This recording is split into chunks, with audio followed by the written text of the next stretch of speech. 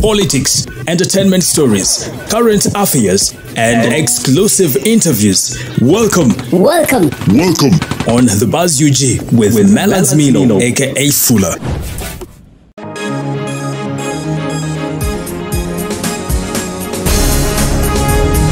Our Pastor Wilson Bugembe is finally getting married. Oh my goodness. Congratulations. Yes. I'm coming up with that story and much more this morning.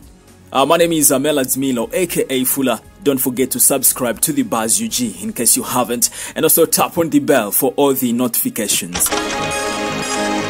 Now, National Unity Platform Makerere University Chapter has elected Hon Betty Nambooze's foster daughter, Margaret Natabi, as the flag bearer in the forthcoming 89th Guild elections.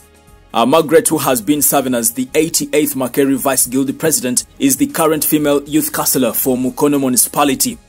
Natabi will therefore hold the NUP flag in the forthcoming Guild election as the party looks forward to producing its 5th president in a row. We wish her all the best. Bukoto Central Member of Parliament Hon Twaha Kagabo was recently attacked by a section of voters in his constituency. The voters accused him with being of double standards, working for President Museveni at the same time pretending to be a member of the National Unity Platform.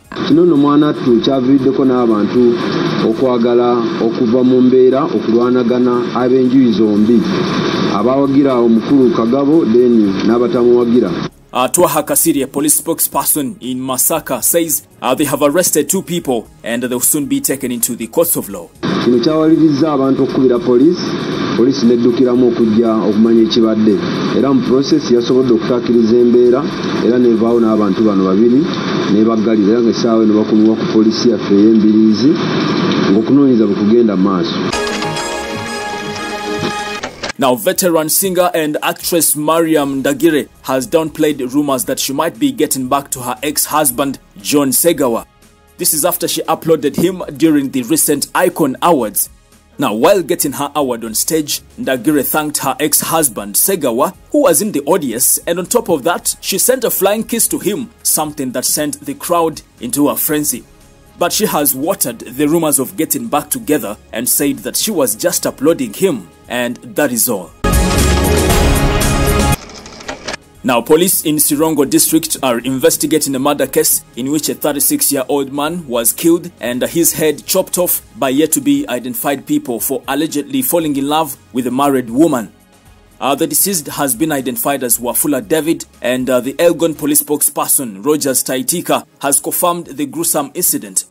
He says police detectives have already mounted investigations into this matter.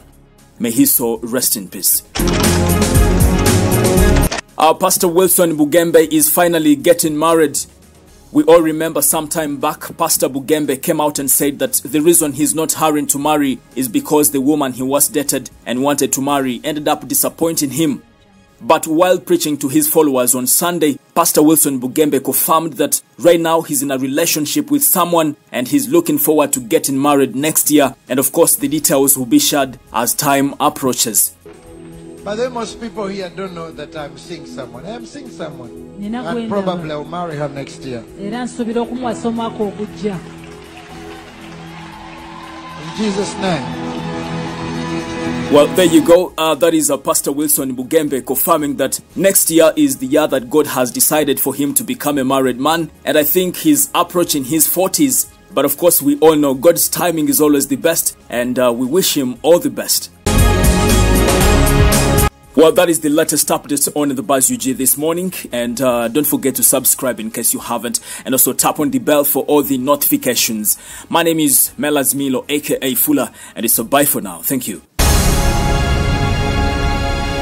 Audio Jungle.